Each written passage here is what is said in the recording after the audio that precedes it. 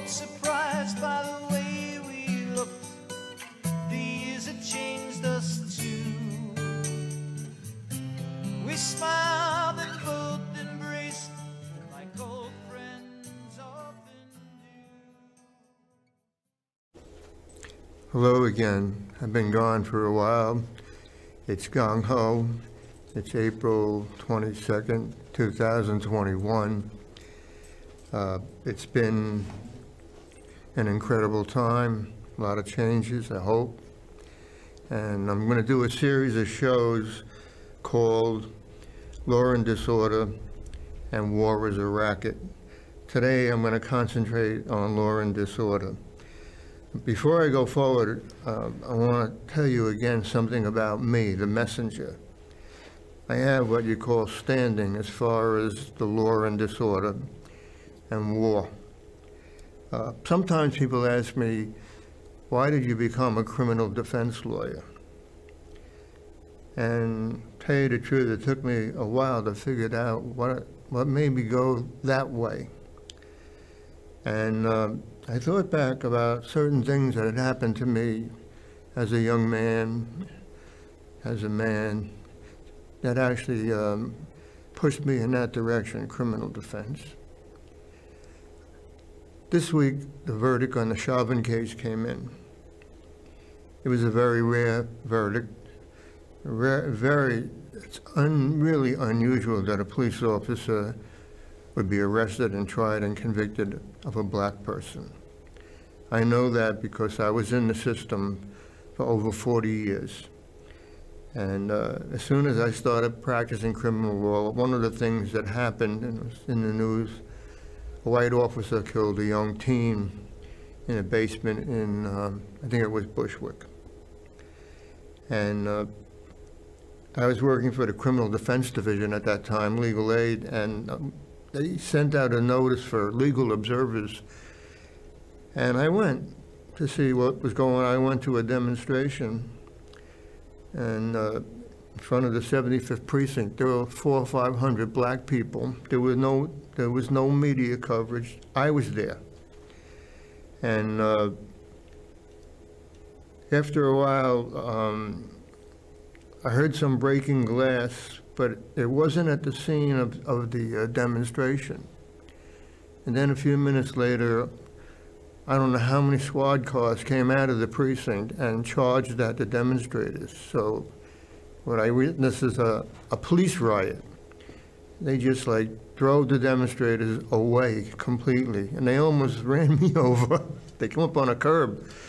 So that was in 1973, actually. I started working at Legal Aid, Criminal Defense Division in 1973. White officers killing black young men and brown young men was a common thing, and they were rarely prosecuted, and if they were, they were acquitted. That was not unusual. So that was one of the first things, my experience about a white officer killing a black teen, 1973. But why did I choose criminal defense? Well, first of all, most officers, detectives, prosecutors, and judges are good people, and they do good things, they do the right thing. But you have too many that are not. Too many that are sworn to uphold the law and break the law. Sworn to enforce the law and they break the law. Same thing with, I'm talking about police officers, district attorneys, judges, whatever it is. There's always the good, the bad, and the ugly. The problem with police officers and detectives, they have a badge and a weapon. So when they break the law, it's different. They could break the law under the color of law, and it's very difficult to hold them accountable. So, all right. And this thing about police misconduct, yes, I could tell you straight hand that blacks and browns are disproportionately targeted by the police. I saw it. I represented them. I went against the police and detectives for over 40 years. However, what they do, they do to white people too, believe it or not. And of course you do. And now I'm starting to realize why I chose legal, criminal defense. When I was growing up, and I was raised in Nassau County, it was an idyllic community. There were no blacks, no Hispanic, no poor people. Back then, we called them Negroes or whatever. My dad told me when I was very young, if you have an encounter with the police, you be very polite to them. Yes, sir. No, sir. Because if you challenge their authority, they're going to get angry real fast. So I had that in the back of my mind. Even so, whatever, I went to a dance at a church one night to pick up my girlfriend. And I'm just a middle-class white kid, about 16 years old. And I just went there to pick her up. I wasn't going to go into the dance. And all of a sudden, I was grabbed and dragged into a room by a cop in uniform that was drunk, and he was actually choking me. I didn't do anything, but I was a spunky little guy, well, whatever. I said, "You better stop, my dad's a really powerful person." And his partner pulled him off of me. They held me, and then my father came down. But on the way to the precinct, they had me in the back of a police car. I told the officer driving the car that officer that assaulted me was drunk on duty. He was. At the precinct, my father showed up, and I was released. That was a pretty traumatic thing, to be grabbed, dragged, choked for doing nothing. But he was absolutely drunk. Next thing that happened to me as a teen, I was being stopped by the police quite often. Because I had a junior license, and you might say I had a hot rod, I don't know. But so I got issued 3 speeding tickets. I wasn't speeding. Pled guilty to 2, but the third one, I said, look, I'm going to take this to trial. And I did. And I conducted a trial. Well, I was on trial in the Massapequa Town Justice Court, representing myself. The officer had a lawyer. As we went a trial in front of a judge, I cross-examined the lawyer. The police officer. He actually got angry during my cross-examination, which wasn't good for him. And I took the stand on my own behalf. I called myself to the stand, and I testified on my own behalf about how it was impossible to be going the speed that the officer said I was going in the vehicle I was driving with the number of occupants in the vehicle. And I finished, and his lawyer cross-examined me, and then I told the judge, I have additional witnesses. And he said to me, rest your case. And I thought it was good advice. I rest. And he found me not guilty. And he looked over to the first row, and he said, is that your mom over there? I said, yes. And he said to her, your son's going to be a lawyer. And I said to myself, there's no way I'm going to be a lawyer. All right, that's when I was like 16 years old, my first trial. A few years later, maybe I was probably 18 or 19. I was at Hofstra University, and a few of my frat brothers and I went down to Wildwood City, New Jersey, to have a good time. And we were in this hotel, and the police barged into our room, no warrant. They arrested us for all kinds of things. Drinking under the age, burglary, criminal mischief, everything. And they dragged us off, and they held us in cages, not cells. We were held, there were 4 cages in the middle of this big room. and they held us in these cages. There was 4 or 5 in my cage in 2 bunks, and they held us there for 3 days, would not let us make any calls. This is America. And then they took us to court, and they tried us, non-jury. So far, we had no phone calls. We had no lawyer. They tried us, non-jury. We were convicted. How's that? America. And we were sentenced to 90 days in jail and a $200 fine. And then finally, they said to us, you can make a phone call now. So I called my dad. And all I had to say to him, Dad, I'm down here with Frank and Jim in Wildwood, and you have to send $600 or we're going to jail. He sent it immediately, and we were released. I was like taken back. I couldn't believe that these things could happen in America. Hold you in a cage for 3 days, take you to trial, convict you. That had a really big effect on me as a young man. Then what happened is I graduated Massapequa High School in '61. I graduated Hofstra University in '66. I enlisted in the Marine Corps in '66. Went to Paris Island, but I also went to OCS and I became an officer. I volunteered for Vietnam. I went to Vietnam as an infantry officer. And I'd say maybe my 8th or 9th month as an infantry officer during the monsoon season. One day we were moving along, going through a rice paddy that was basically flooded by the monsoon. But as we were moving, we captured 2 NVA soldiers that were in the bottom of a bomb crater. I don't know why they were there. We didn't kill them.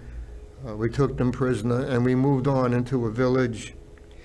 And in the village was a Buddhist temple. It was a big Buddhist temple, thick, brick walls, and that's where I put my headquarters, and I put my Marines and around the village, or a portion of the village.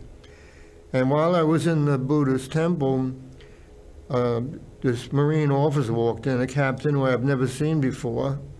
He was looking for me, found me, and he said to me, are you Lieutenant Giannini? I said, yes. He says, this is for you, and he handed me this big red book, hard copy. And I said, what is that, sir? He says, the Uniform Code of Military Justice. Why am I getting it? He says, well, you've been assigned to defend this Marine at a court-martial, but I'm not a lawyer. He said, it doesn't matter. He's not entitled to a lawyer. So in the combat zone, they convened a court-martial, a field court-martial, in a Catholic church that had been bombed. The whole roof was missing. I had to defend a Marine in a court-martial. And one of my friends, another lieutenant, was assigned to prosecute. So here I am, I'm on trial in Vietnam. I'm conducting the defense in Vietnam. I was really upset about this. I couldn't believe that they would let me defend this guy, and I'm not a lawyer. So I was looking through the big red book before the trial, and the Marine was guilty. He went AWOL, and he assaulted what we call a rear echelon mother in the rear. Now he was facing 7 years in a bad conduct discharge. And I had no defense. But I'm going through the book and I find something called mitigating circumstances, and it could be character evidence. Well, in other words, yes, he did something wrong, but there are other things about him that you should treat him differently. So I knew this Marine. I knew he was a brave Marine. I saw him under fire. We were on a hill, surrounded by the NVA. We had a very small LZ, one chopper at a time, and this Marine was running our LZ. My bunker was nearby. I saw him under fire, bringing in the choppers, supervising the loading and unloading. And then one day, he got on the chopper and he left. And he was gone for a week and he came back. So I knew this Marine. I saw him. So I went to see the Sergeant Major and wanted to know what he knew about this young Marine. He said, that Marine, he's already been awarded a Bronze Star for bravery, and I'm writing him up for another one. So I said, would you come to the court-martial and testify? He said, yes, of course.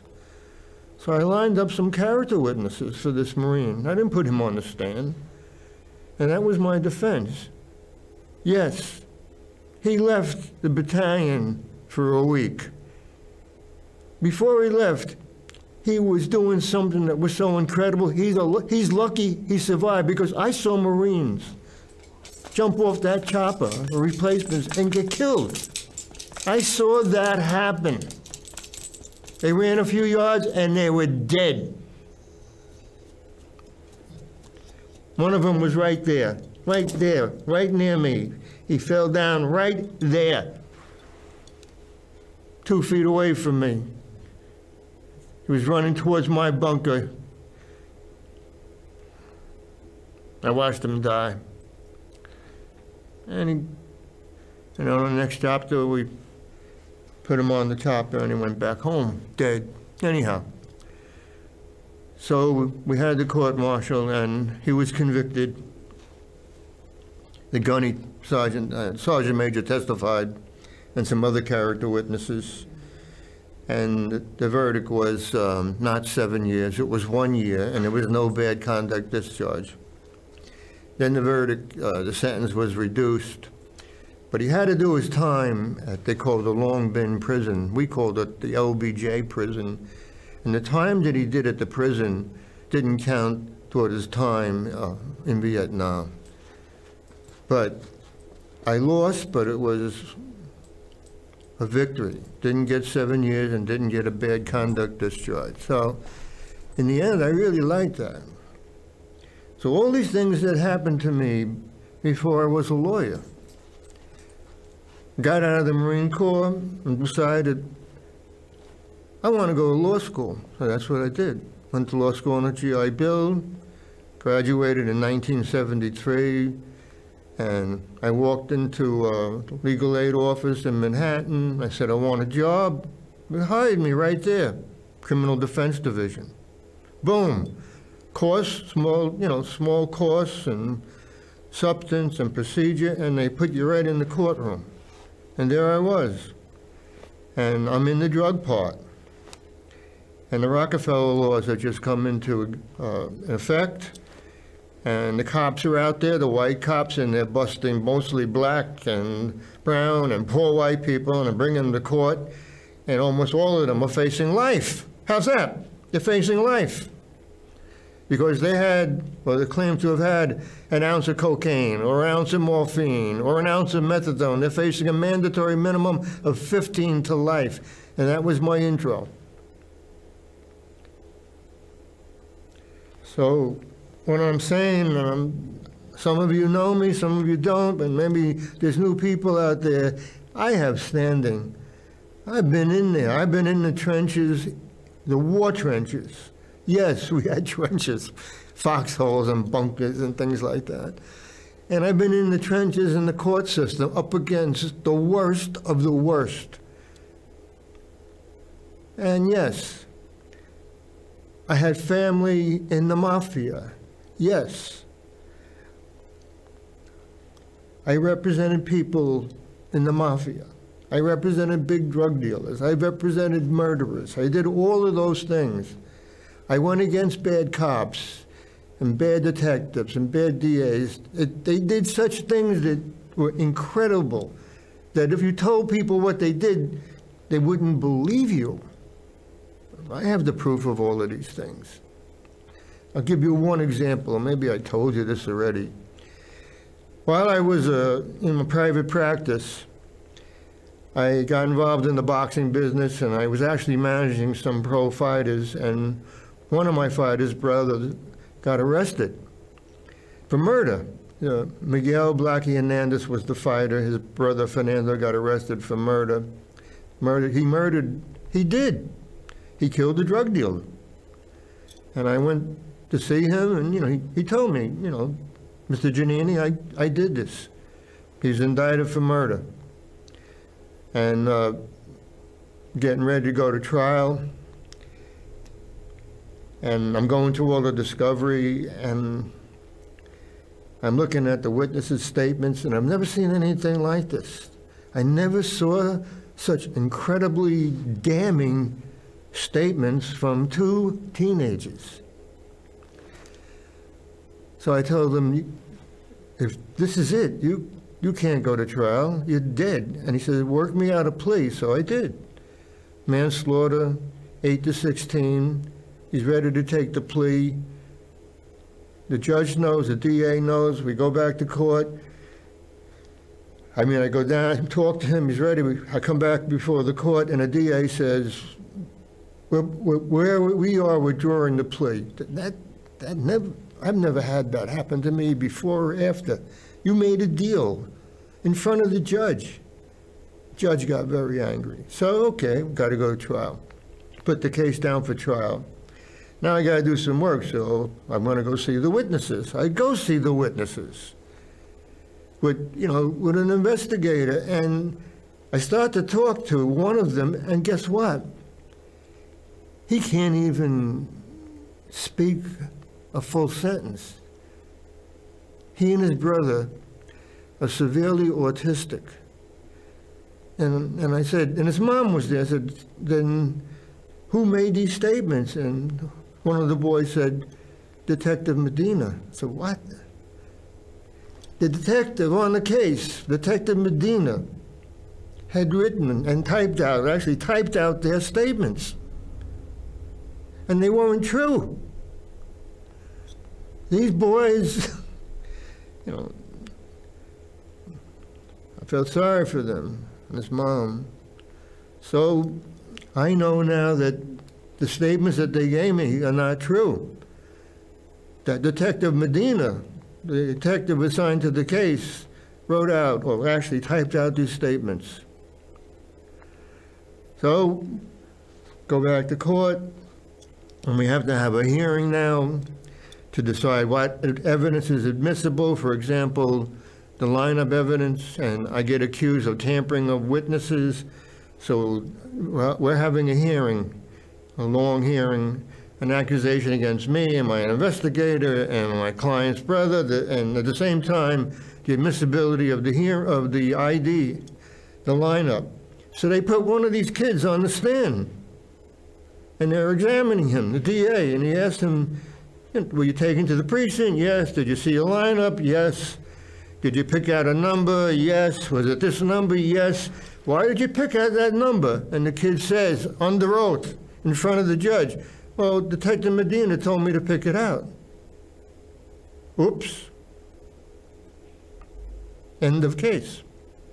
Not yet, because the officers have to testify.